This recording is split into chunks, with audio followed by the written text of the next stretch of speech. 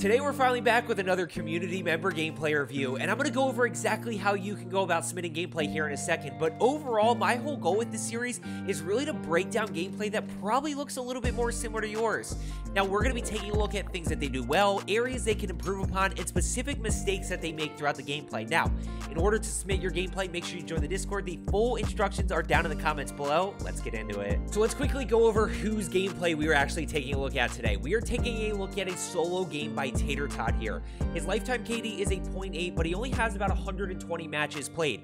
His last 7 days is around a 1.09, so slightly above average here. The average Rebirth KD right now is around a 0.97. In terms of his strengths, he says his strengths are centering, accuracy, and confidence, and his weaknesses are going to be minimap awareness, map knowledge, deliberate movement, which I took as, jumping while shooting, strafing, deliberate stuff in engagements that's going to allow him to take less damage, and then rotations. And then in terms of area he wants to improve, it's going to be early game and becoming more consistent. So let's go and take a look at the gameplay here. So as I mentioned, we're going to be taking a look at things that he does well, areas that he can improve upon, and specific mistakes that he makes throughout this gameplay. Now, the first thing that I do want to point out is that he is on console, so we do want to keep that in mind. Just a reminder, 3 tips for my console players: a little bit higher sensitivity so that you can play a little bit snappier, which he does throughout this game. I'll kind of point it out for you.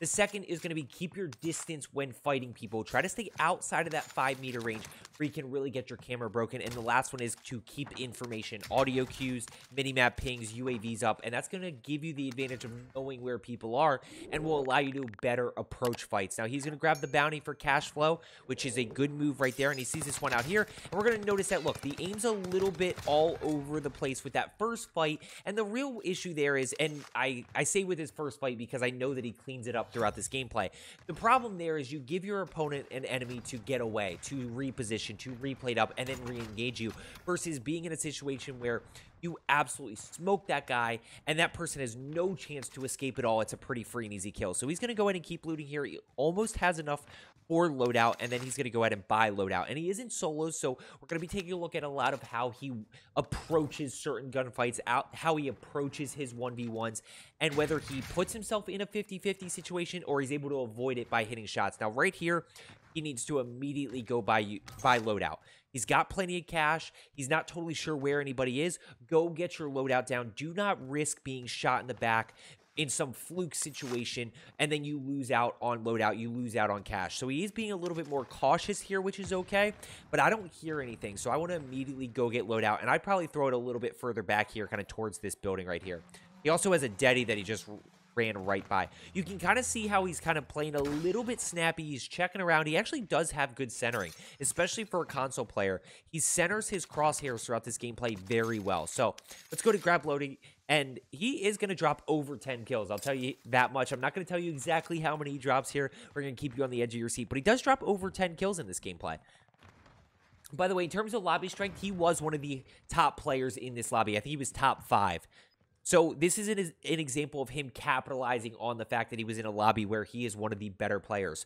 Now, as he pushes up here, he's going to hear one right above. And I want to talk about this situation in particular because instead of just going, he plays this a little bit slow. Now, there's kind of 2 things that I want to point out here. The first is that you should go here. The moment you see this guy and you notice that he has his back towards you and he's looking down, go challenge this guy. Don't slow peek this, because right there you give him the opportunity. At this moment right here, because he didn't capitalize on this opportunity to go challenge him, he is now at a disadvantage. Now he ends up winning that fight, which is fine. And now I want to talk about this situation.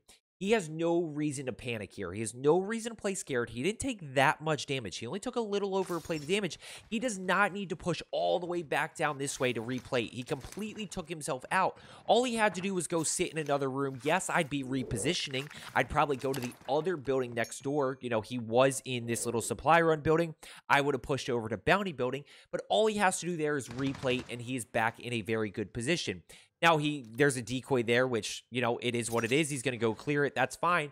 But going back to what I was saying, you do want to be repositioning when you get a kill right there. You are using Vanguard guns. They are unsilenced, which means you are very susceptible to being third party. Just keep that in mind, that if you, especially as a 4KD player, I am looking for minimap pings from weapons being shot. So when I see that somebody's in a fight, when I see that somebody's shooting, I'm more inclined to go over and push that, at which point if you're still sitting in the same spot, that's a pretty free and easy kill for me. So just keep that in mind. Now he sees one right here.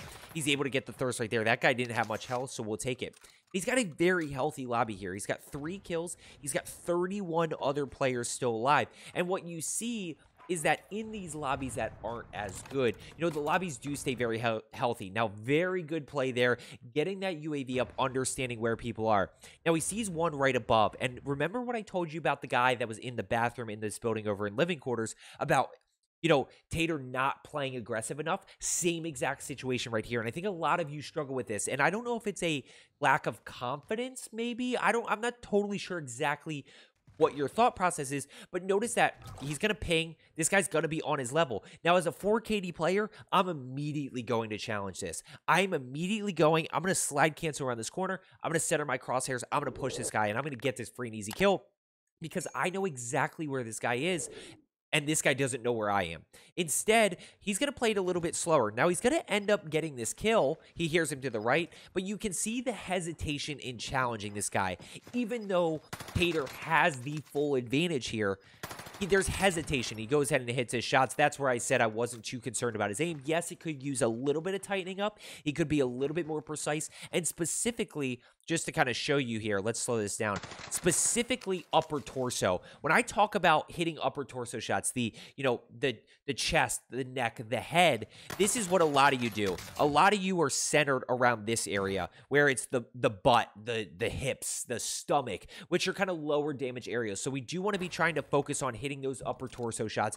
That's going to make that TTK even faster. So he's got 4 kills. He's on a pretty good game here. He's got 29 other players still alive. And obviously we see one flying in. And notice this right here, this guy flying in. This is a quick solos tip for you. This guy's flying back in, so I know exactly where he's actually going to be pushing. So he just landed right up here. He just landed. Or he's landing right now somewhere by gondola. So use that to your advantage, especially in solos. And so far, you know, in terms of why his enemies haven't shot back, he's just been in a good position, and he's executed well with his aim. He has. Now, mini-map picks, right? So I see a guy, yep, he executes on that. That's where you want to be using information to your advantage. Now he's trying to get out, and he hits those shots well with the MP40. You know, the MP40 is good at that range, but that's where we go back, and he misses just a few bullets, just a few shots, whereas if he hits all of these shots here, he is able to get that kill. That is a guy that he should be able to, he can kill. It's not like the guy would have escaped if he hit all of his shots. No, he missed a few shots there, and that's what allows this guy to now reposition up top, and this is the guy that ends up killing you. He dead slides right there. His movement was, he got stuck in his dead slide when slide canceling.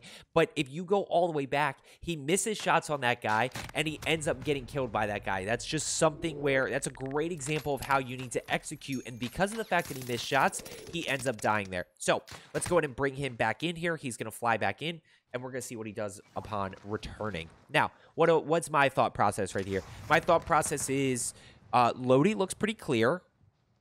I'm okay with floating here. You don't want to float too long, though, because you are very susceptible to being sniped out of the air. Again, as a 4KD player, if I ever had a sniper, you know, which I don't run very often, but I am looking for people to easily snipe out of the air. Those are free kills right there. But right here, I would go get Lodi. Right here, you know, you're in a bad spot. Here's why.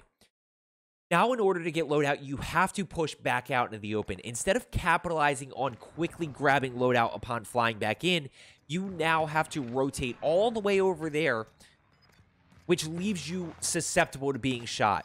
Leaves you susceptible to teams up at headquarters, which, by the way, if you caught the mini-map earlier, there are people headquarters. So that's just a quick tip. Like, I'm not going to full send loadout, but I do want to land back on it if I can. It's the quickest way to go about getting loadout. Guy right there, notice the shots. That guy does not have an opportunity to rotate up the stairs to really move at all because he hits all of his shots there and mixes in headshots, and he gets that easy kill right there. Now, notice how fast the lobby died, right? 5 kills. He was at 3 kills with 29 other players. Now he's at 5 kills with only 19. So he sees one right there. This is where I talk about really challenging when you have the advantage. Now he loses track of this guy. And right here, the thing to highlight in this situation is no information. Now, there's not a ton of information that he can act upon. He knows there's somebody around here, but he can't get a UAV up. There's mini-map pings all around. So I'd start to try to rotate into the action a little bit. But look, it's a comfort factor. I understand that a lot of players that are looking to improve aren't totally comfortable consistently putting themselves in engagements. Or, in this scenario, I probably would rotate and just call this, for lack of a better term, call this a spade a spade. I don't know where this guy is. Just let him roll and then go ahead and push up and start to get information again in terms of mini-map pings. Start to act on the information that you have, which is people shooting up towards prison. Now, as he rotates up here, let's see what he does. You hear one to your right. I definitely heard one in Grandma's house, for sure. And look, I'd go challenge that. One's in there. You can be smart about it. He has enough ammo and enough plates to challenge this. One down low. Good shots right there. Again, notice how, because he hit shots, he wins that 50-50. Took a little bit more damage than he would have liked. But at the end of the day, nope, go get, yep, satchel. You need the satchel. Yep. And now he's good to go. Now he's fully back, right? Now you're fully back in terms of he's got full plates. He's got good cash flow again. He's got enough money for a UAV now because he gets the bounty poached. Quick little bonus tip there. Grab contracts. Even if you have no intent of completing a bounty contract. You could be an average player looking to improve. You grab bounty. You have no intention of actively pushing that bounty to go kill them. But at the end of the day, if they get poached, it is cash flow for you. And you can really capitalize on that. And that goes for anybody. That could be a 2KD, a 3KD player. You don't necessarily have to go push your bounty. Your bounty could be all the way across the map in bio. But at the end of the day, if it gets poached, that's cash. Now, I don't hear anything around him, so he should be going to get a UAV. And I believe he actually does go here to get a UAV. Does he not get a UAV? He doesn't. So that's kind of a mistake on his end, is not getting a UAV right there. That's going to give him everything he needs to know. If you've been here before, if you've been around here for a while, you know that. By the way, if you are looking to get better Rebirth, just consider hitting that subscribe button down below. I'm a 4KD player. I do videos every single day. Good shots there. He wins that 50-50. He missed a few, but still able to win that 50-50 fight right there. I'm a 4KD player. I do videos every single day. So if you are looking to get better Rebirth, just consider hitting that subscribe button down below. One down below. Good shots again. Good shots again. And he's missing a few bullets, which is why he isn't getting clean kills. That is why he's taking some damage, is because he's not getting the cleanest kills possible. He's missing a few shots throughout, which is what's really allowing him to take damage. One sliding there. And notice he gets caught with his crosshairs out here. Not out. Right here. Notice that's where he takes damage. This is where he takes damage right here. That's where he takes damage. And then as he peeks the corner, he's able to get that kill. But he takes damage in that initial situation because he's getting caught with his crosshairs not out. That's what I always talk about. You want to be strategic about having your crosshairs out whenever you are challenging somebody and not getting caught in attack sprint. He's able to recover okay, which is perfectly, which he played well, and he's able to get that kill. But again, notice we always talk about the basis for starting to 1v2, 1v3, and 1v4 is getting clean kills. If there's another teammate there, he ends up probably going down in that situation. Now, here's one below. 9 kills with 8 other players still up. So he's in a good spot. Let's see what he does. He needs plates. He didn't loot that guy, did he? I don't think he did. He definitely should have. Just to see if he has plates. Good job there. Can you fall? Yes, you can. Go buy UAV. I believe he buys a UAV in this situation. And notice how he's playing a little bit snappy. He plays on higher sense from what I can tell. Just from my initial gut instinct is he plays on a higher sense. Now, he ends up getting shot in the back. But right here, notice that he doesn't have any plates. So the mistake that he made at the buy station was not buying plates. He would have been in a really good spot. Now he sees one below. He ends up auto-mantling out, which I don't think he wanted to do. But he notices one on his level. And right here, you have to be very careful. You have to be very... I want to pull that back just for a split second. Because in this moment right here, you are very susceptible to this person who is on his level. That's who he's susceptible to being shot by. And he has no cover because he has cover from this one, but he does not have cover from this second guy, which is where he's... he could potentially die from. So he's going to go ahead and push in here. He's got to find a way to get this kill. This kill is going to give him plates. He gets a plate right there. One outside. And now he's full plates again. So now he's in a good spot to challenge. I immediately... Wait, let me see what I do here. I go challenge this guy. This is the guy I'm going to challenge right now. Why? Because at the end of the day, once I get this kill, which I still know he's over here, I'm going to try to get this kill while I still have the UAV up. The moment I get this kill, I can hold this one out of circle. So start thinking ahead. Don't think a small picture, you know, I can get this kill right here. It's so free. Think about this kill, and then you just take this free one right here. Let's see how he plays it. Definitely want to push, though. And I think he just, I think he just lacks a little bit of confidence. You know, I can see that he wants to put himself in the fights. I think he just either doesn't know how to totally approach them. He goes for these flanks a lot of times. That's what I can also see, is he looks to flank enemies instead of challenging them head on, which, look, it's okay to flank. It's just, it takes a lot of time. And if you anticipate well and you keep that information up, then it's very easy to challenge people kind of head on, essentially. Now, he's got 1,600. He definitely needs to go by plates. By the way, notice how, because he didn't act quick enough on those 2 dots that I specifically highlighted, he ended up not getting either of those kills, which is unfortunate. But those are the situations where you play just a little bit slow. Guy right there, boom, he's able to get that kill. And he's able to get that kill because he hit shots. He was low plates right there, and he's able to win that 50-50. You got to buy plates. So remember how I just mentioned he goes for the flank a lot of time? He goes for the flank again here. He sees the one pushing, and he does a good job of using that cover to his advantage, but he ends up pushing all the way around, and he pushes into gas with no gas mask. Now, he probably should have bought a gas mask, yes. He's able to get this kill, and then he's kind of stuck in a weird spot. It's a 1v1, by the way. This lobby got smoked in this endgame. It's a 1v1.